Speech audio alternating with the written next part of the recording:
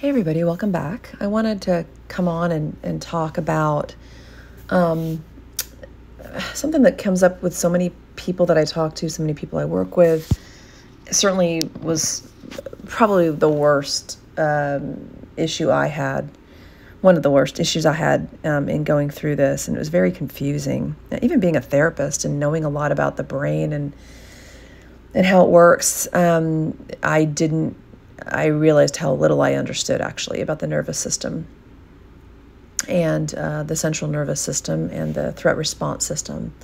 But I want to come on and talk about, again, intrusive thoughts, and those can take the form of anything from, looping intrusive thoughts about what if I don't get better? What if this gets worse? What if I go crazy? What if I die? What if I can't handle this? To, hey, why don't I love my kids? Why can't I feel anything? Why am I so disconnected? Or why did I have that weird thought about my loved one? Or why can't I stop thinking about the past? Why is my past now so distorted? It can really glom on to anything. And whether you had anxiety or OCD before this, once your system gets tagged in this particular way, we can have these symptoms that kind of come as a result of this. Many people I talked to did have some sort of predisposition or some sort of mild form of something, whether they were a worrywart or a ruminator, or they did have some mild social anxiety. Maybe they did have some, mild obsessive compulsive tendencies. But a lot of people, in some ways, or hypervigilance. But for a lot of people, it was serving them. It was like a tool to be hyper vigilant and on top of things and controlling and all that kind of stuff. And now it's like taken that vulnerability that, again, was somewhat high functioning and like really using it against them and weaponizing it.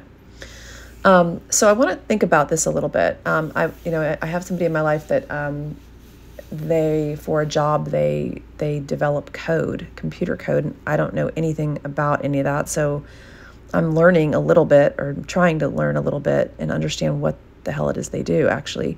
But I think it kind of makes sense in something I can use. I'm always trying to use examples, but as they were teaching me about it or telling me about it a little bit, it made some sense to me in terms of what I think people that either have anxiety or OCD, anxiety in any of its forms, or just nervous system sensitization for whatever reason, that might be applicable.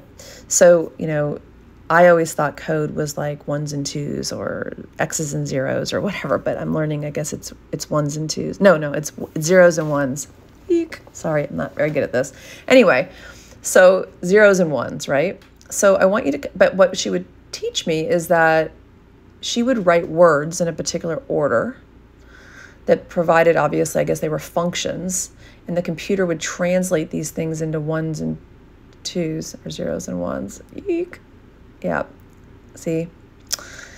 Let's just say zeros and ones. I think that's right. Let's just going to go with that for right now. Anyway, it's going to translate things into zeros and ones, and that's what the computer code looks like.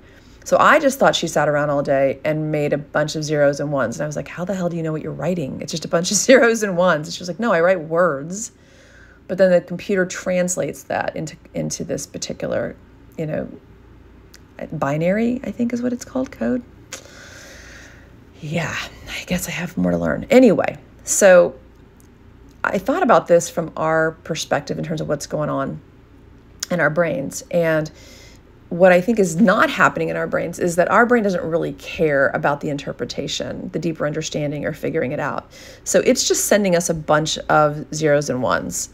And those zeros and ones are basically its code to us of danger, right? So it's like, okay, I'm going to send you this scary thought, this scary feeling, this scary sensation. And, we, like the computer, try to be like meaning-making machines. We need to translate that into our language, right? That's where we go wrong, though, as humans. We're getting this code coming at us in zeros and ones.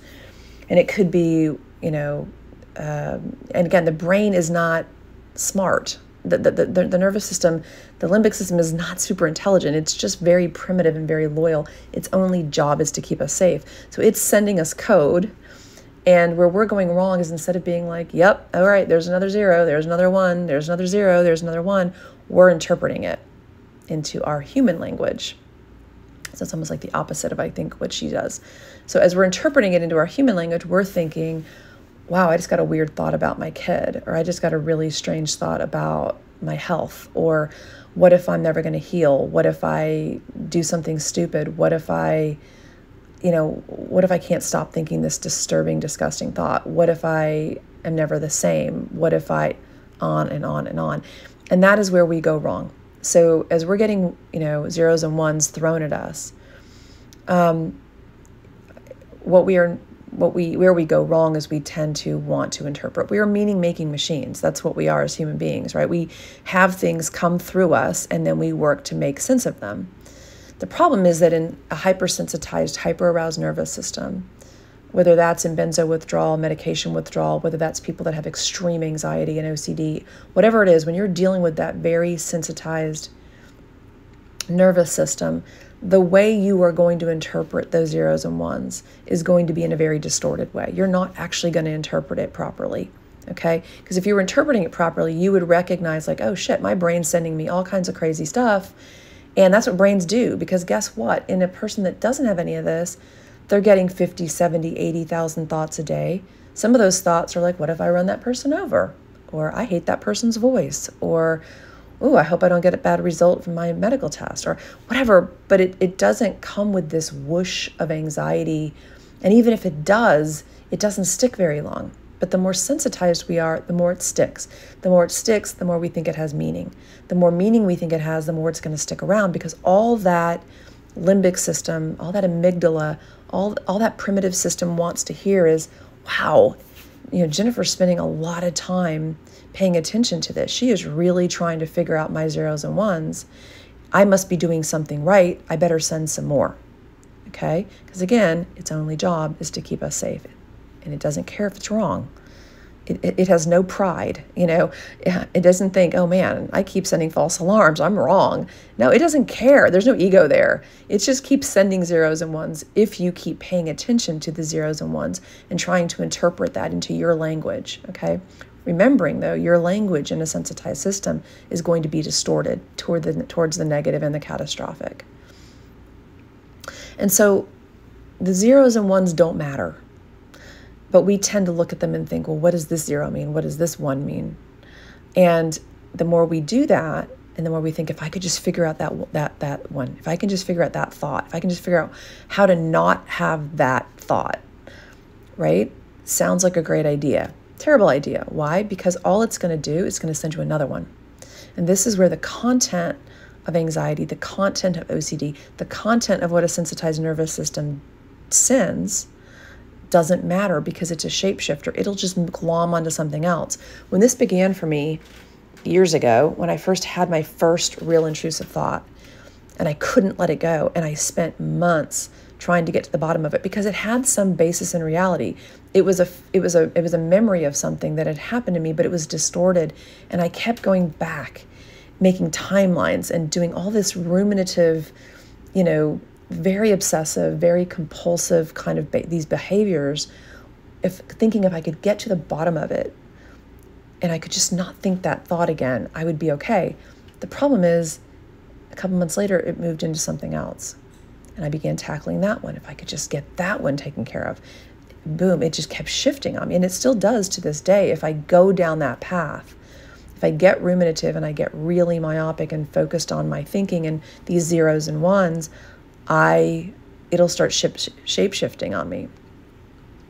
So everything we're doing is trying to kind of see the misfire, see the bluff for what it is. The bluff is the zeros and ones, this boom, boom, boom. And if it comes with urgency, right, that's a good signal that, I don't actually like the word signal.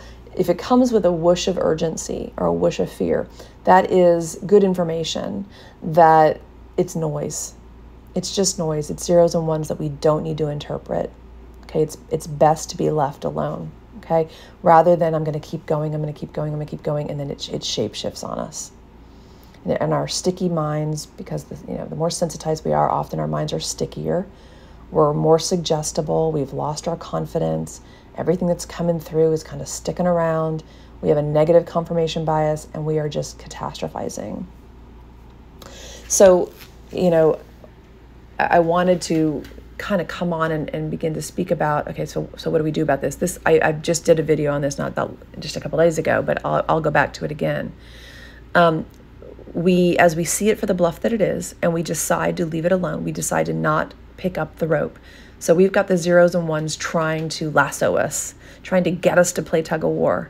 And our whole goal is not to play, because in the realm of nervous system sensitization, in the realm of OCD, in the realm of anxiety, you will not win that game.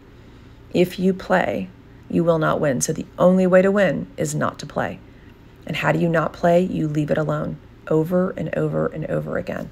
No matter how distressing the image is, no matter how much of a whoosh of anxiety comes with that thought, no matter how intense and intrusive and repetitive it is, we simply don't play.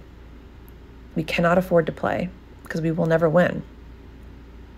So for many of us going through this, again, we have what we call like a naturalistic exposure. And what I mean by that is just living life is its own exposure. Life becomes very challenging for many people going through this. And the more sensitized you are, the more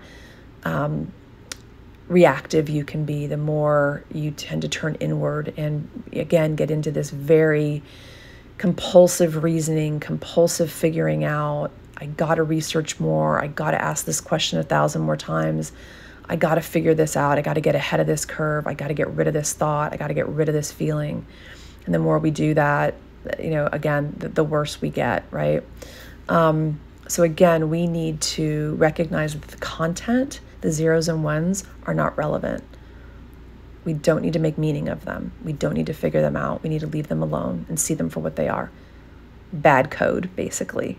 Just bad code that is not worth our time to interpret.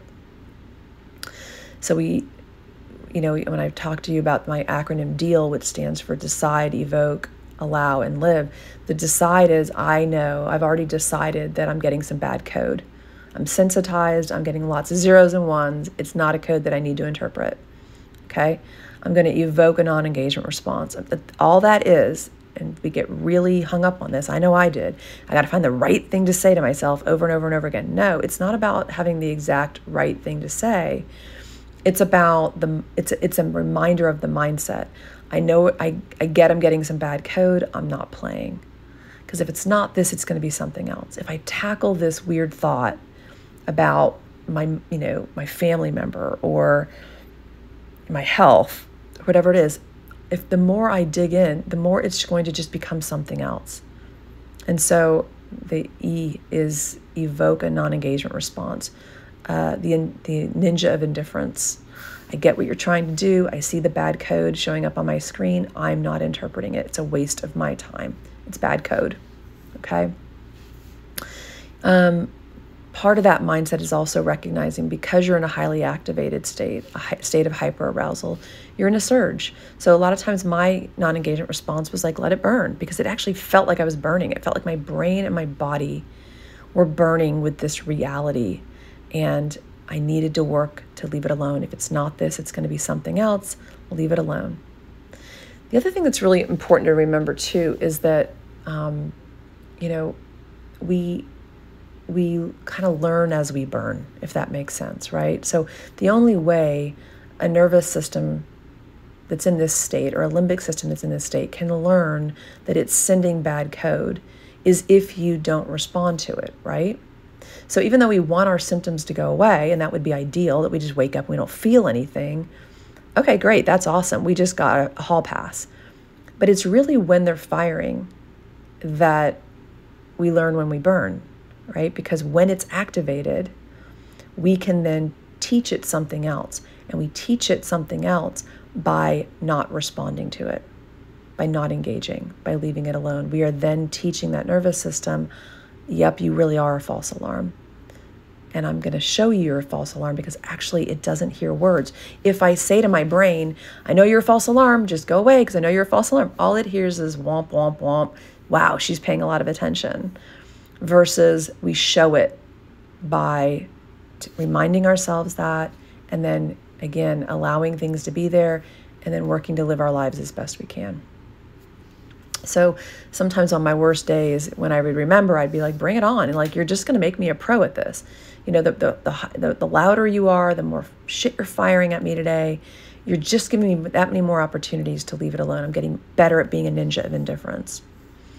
So the terror you might feel in your body or your mind, all of it, the hammering thoughts, the surge of anxiety that comes and just stays with you, all of it, leave it alone.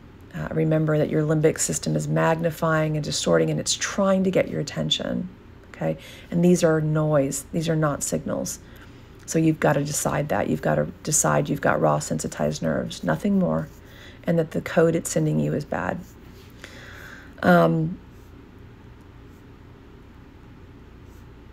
I guess one more thing is, just to say, but I'm just kind of repeating the same thing here, is that, again, OCD, anxiety, sensitized nervous system, all that comes with being in benzo withdrawal, all of that heightened, hyper-aroused, angry, it's like fumes off a hot furnace, right? And it scans for anything. It's going to be scanning because it's already, because of the misfire, because of the neurochemical shitstorm, it's already feeling scared. It's already generating fight, flight, freeze responses, right?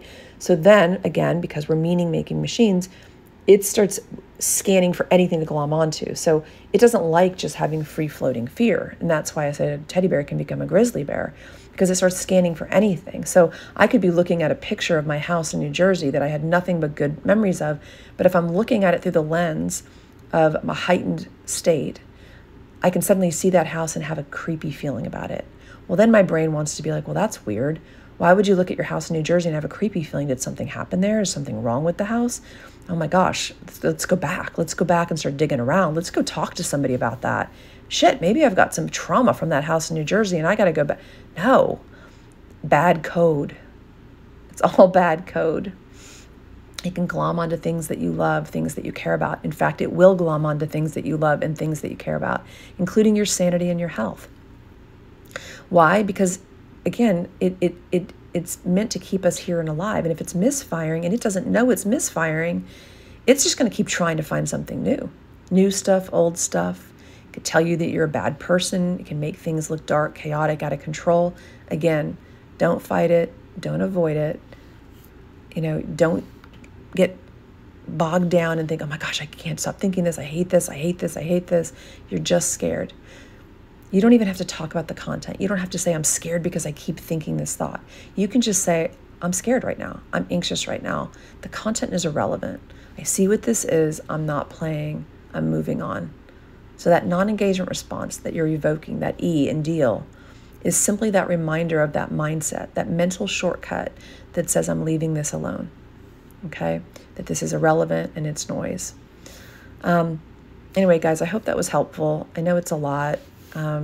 And there's so much more to say about it because there's also so many forms it can take. So I'll get people writing me saying, yeah, but this feels very real because it is something that I actually did in my past that I can't let go of. Or this feels really different because, I really do have an upcoming medical procedure. Or this feels really real because, I really am disconnected from my family, right? So again, no matter what it is, it's meant to feel real. And our job is to degrade it. And how do we degrade it? How do we degrade bad code? Well, the best way to degrade it is just not to interpret it, not to do anything with it. Leave it alone. It's just zeros and ones. Anyway, hope this was helpful. I'll try to come back on and answer questions. Thanks, guys.